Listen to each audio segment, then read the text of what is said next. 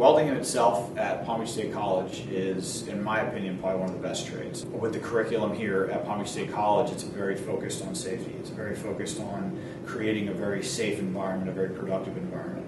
I like to use that term, the sky's the limit, for this program, because once you're done, the sky is the limit. You can go anywhere, you can work anywhere, and the accreditations that you get, not only from the National Construction Center for Education Research, the NCCER, but also Palm Beach State College, they'll allow you to travel worldwide. I've noticed, as somebody who's coming from the field into this, as an instructor, there's still a high demand for fabricators.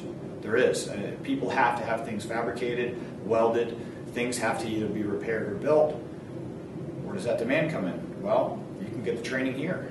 And it's a very productive environment. It's not student on top of student in very small clusters. It's a very open environment. The booths that we have, there's a lot of very up-to-date, modern equipment that we have, to where you're constantly learning the new processes and staying up to date. There's a lot of technical stuff that we teach. There's a lot of basic stuff that we teach. So if you're coming in off the street and you have knowledge, we help you build on that knowledge and then polish you up a lot and then send you out there, and that just means that you have more training.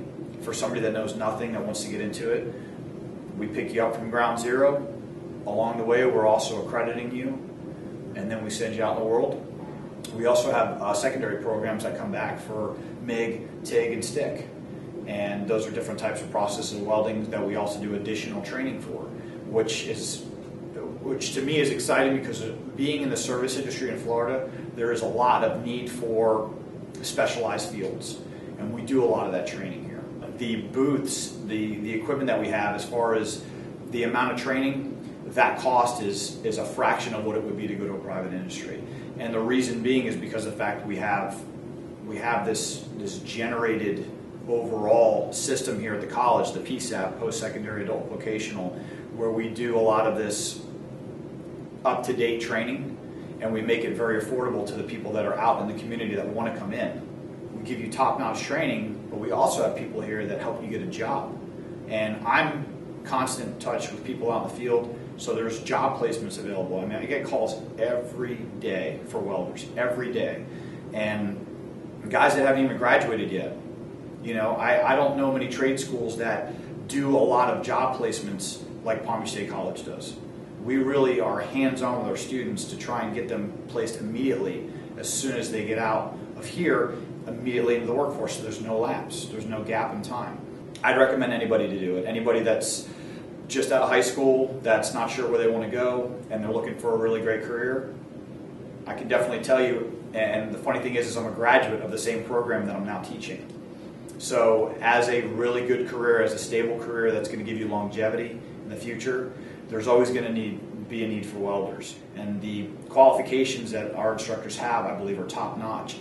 And we pass that on to our students. It's not something that we just are regurgitating out of a book. We're also incorporating our life lessons and things that we've learned in hands-on and what I would call real-world experience. It's not just a male-driven industry. We want females. We want the guy that doesn't think he can do it to come and try, because a lot of stuff that we do pushes people and pushes their potential. We have a lot of what we call aha moments, where we have students that know nothing about what they're doing, and then 1 minute, aha, now I know what I'm doing. And it really, that you see that light bulb turn on over their head, and it's amazing to see that they actually are turning into it. And then next thing you know, it's just this ball of snow that's rolling down a hill, picking up so much momentum. You just tap it off the side of the mountain and then watch it go. And that's very encouraging to me, and that's how we have a lot of our students. We work on positive reinforcement and encouragement.